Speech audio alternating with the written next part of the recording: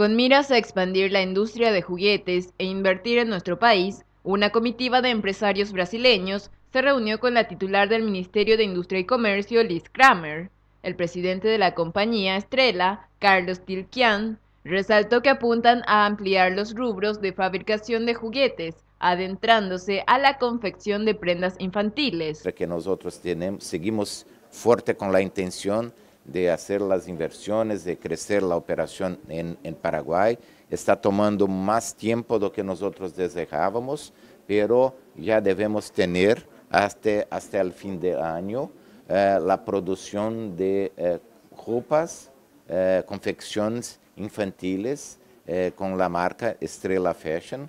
Es un proyecto diferente de lo que hablamos en el inicio, que era de juguetes, pero seguimos con juguetes, que está un poco más complejo, pero también va a seguir. Por su parte, el director de maquila del MIC, Ernesto Paredes, indicó que la marca brasilera conocida mundialmente, con la implementación de nuevos rubros, generará gran cantidad de mano de obra en nuestro país. El sector fabricante de juguetes en el Paraguay es un sector que creció muchísimo. En los últimos años está exportando en promedio 7 a 10 millones de dólares, ¿verdad?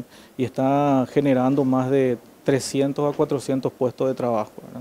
Entonces, Estrella, con una nueva línea de negocios, que es el sector de confecciones, inicia con una línea exclusiva que es fabricar ropas de la marca Estrella para ellos, pero también van a tercerizar marcas mundiales.